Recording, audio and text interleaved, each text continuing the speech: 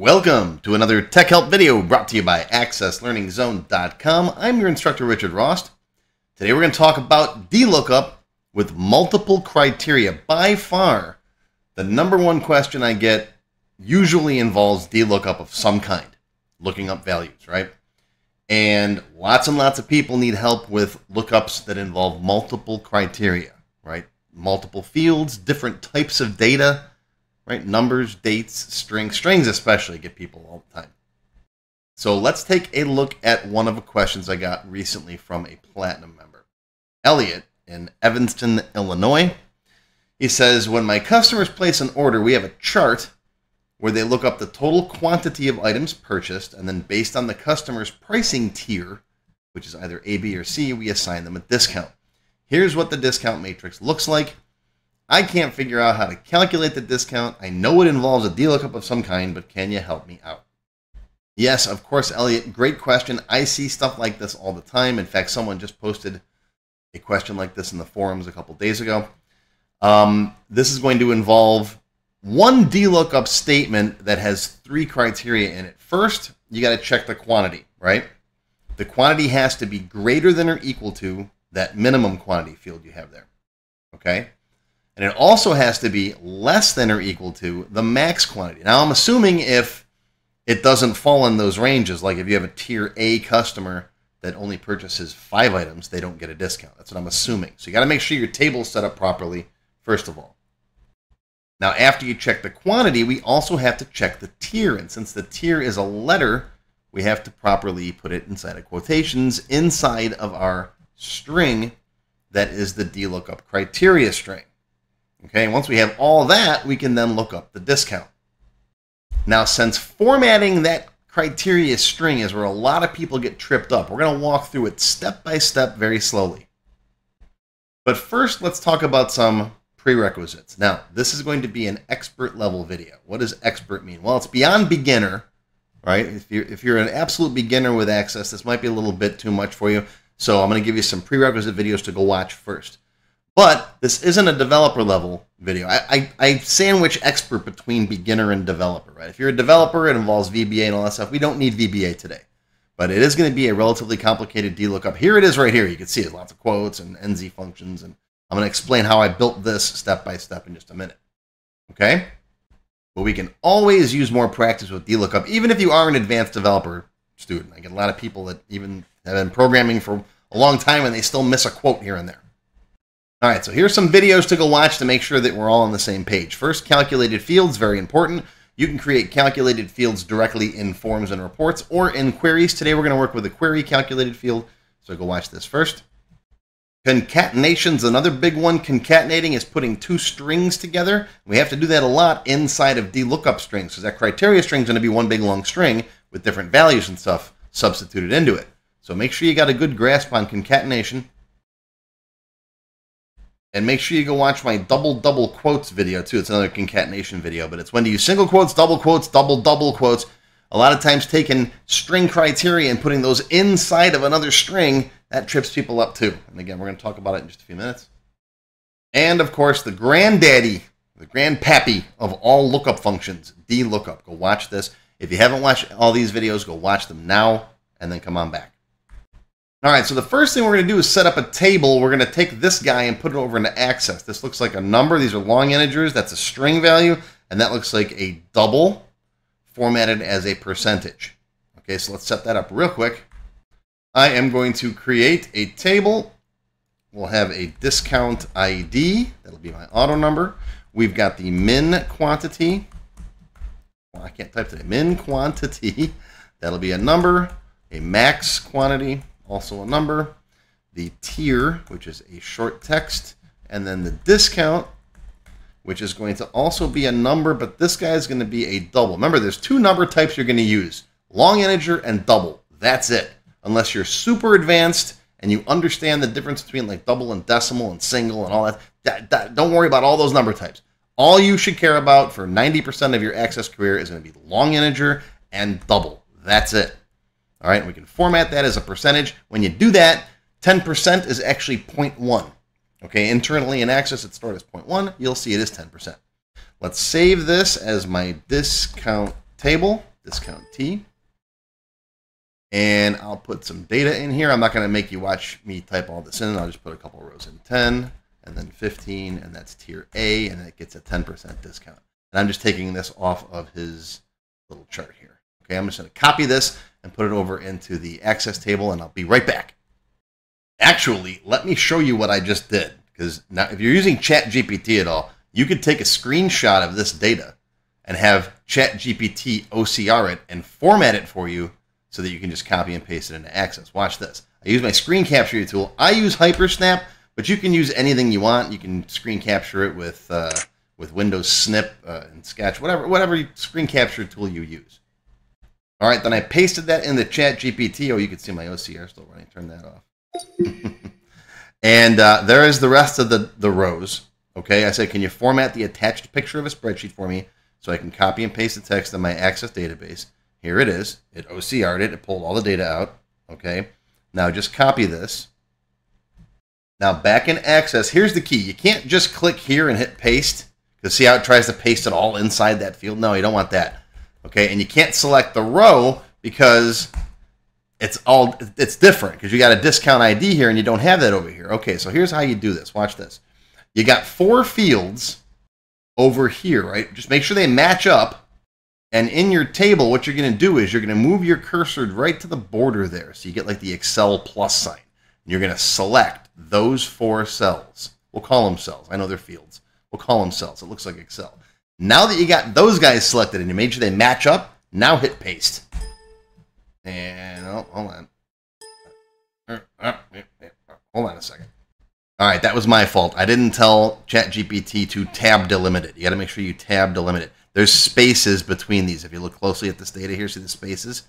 You need them tab delimited, so there's a tab between each one. See that? There's a tab character there, right? There's not just one space, it's a tab character. Once you've got them tab delimited, then you could do what I just showed you. All right, now we can come in here, select these 4 cells, and now paste. And there you go. There's your data. And there was a bunch of deletions. That's why my auto number jacked up. Okay, see that cool little trick? You got to just make sure the data is tab delimited. But ChatGPT can do the OCR. It can copy the data. It can figure it out for you. Format it, whatever you need it formatted for. So I didn't have to sit here and type all that in. And yes, that took me longer than just typing it all in. But I was teaching you something new. I've done this before a million times. And that's one of the great things. ChatGPT is replacing a lot of other software. Okay, so now we've got this stuff in here. Now we need some way of indicating for our orders. I've got an order table. But we need some way to indicate the units and the tier that the customer purchased. Ignore the order detail table for now. Let's just pretend this is the user's table. So I'll add some fields in here. All right, we need a number of units purchased, so I'll just call it units, and that'll be a number. And what is their pricing tier? And that'll be a short text field. Okay, so we're going to add that in here. So let's say I've got this order, the guy purchased 12 units, and he's tier A. Let's say on this one, he purchased 18 units. He's also tier A. This guy purchased 6 units. He's tier B. And this guy purchased 11 units, and he's in tier C. All right. And, of course, every one of these orders, you'd put some stuff in there. We'll deal with null values in a little bit.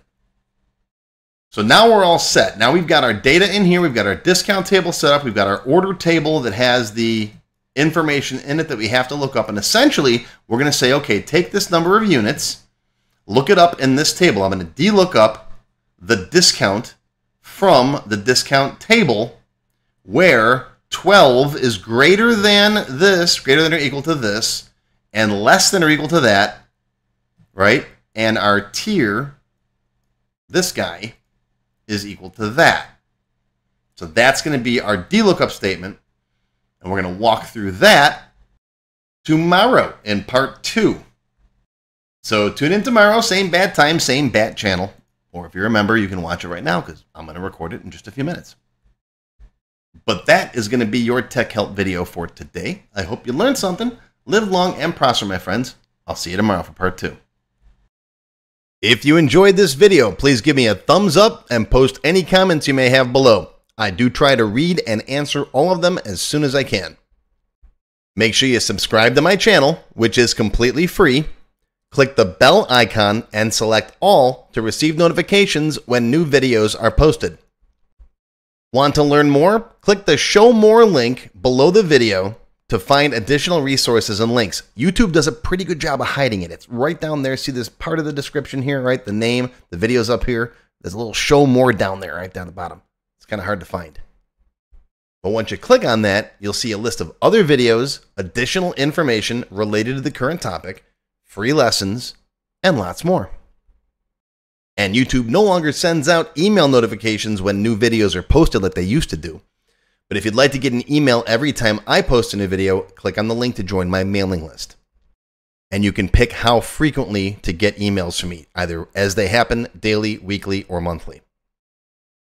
Now, if you'd like to become a paid member of my channel and receive all kinds of awesome perks, click on the Join button.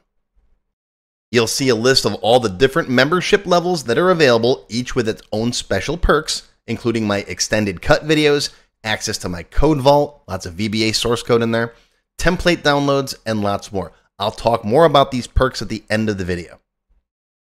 Even if you don't want to commit to becoming a paid member and you'd like to help support my work, please feel free to click on the tip jar link. Your patronage is greatly appreciated and will help keep these free videos coming. I got some puppies to feed.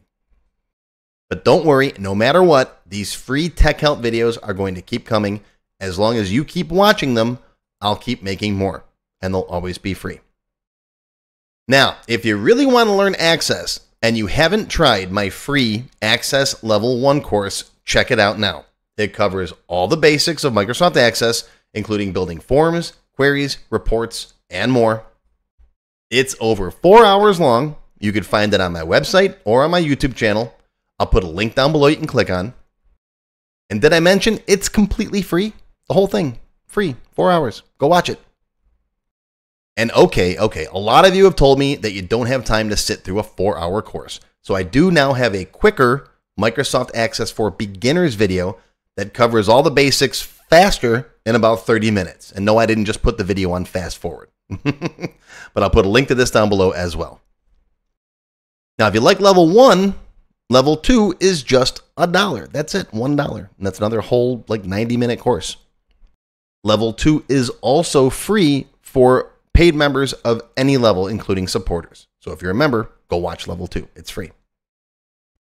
Okay, want to get your question answered in a video just like this one? Visit my Tech Help page and send me your question there. Members get priority, of course. While I do try to read and respond to all of the comments posted below in the comments section, I only have time to go through them briefly a couple of times a month, and sometimes I get thousands of them.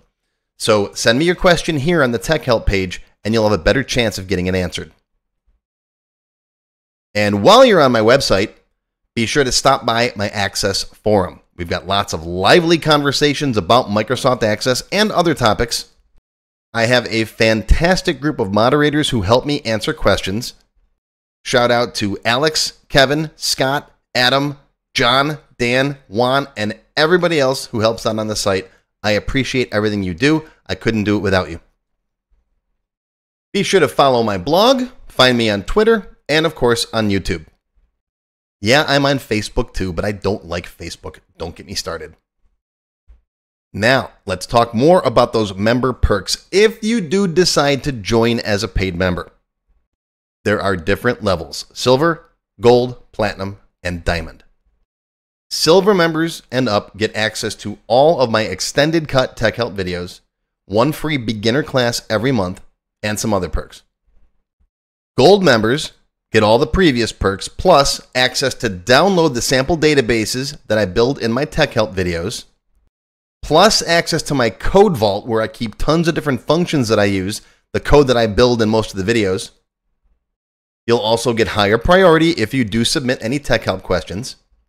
Now, answers are never guaranteed, but you do go higher in the list for me to read them. And if I like your question, you got a good chance of it being answered. You'll also get one free expert level class each month after you've finished the beginner series. Platinum members get all the previous perks plus even higher priority for tech help questions. You get access to all of my full beginner level courses for every subject. And I cover lots of different subjects like Word, Excel, VBA, ASP, lots of different stuff, not just Access. These are the full-length courses found on my website. You get all the beginner ones. In addition, once you finish the expert classes, you get one free developer class per month. So lots of training. And finally, you can also become a diamond sponsor. You'll have your name or your company name listed on a sponsors page that will be shown on each video as long as you're a sponsor. You'll get a shout out in the video and a link to your website or product in the text below the video and on my website. So that's it. Once again, my name is Richard Rost. Thank you for watching this video brought to you by accesslearningzone.com. I hope you enjoyed.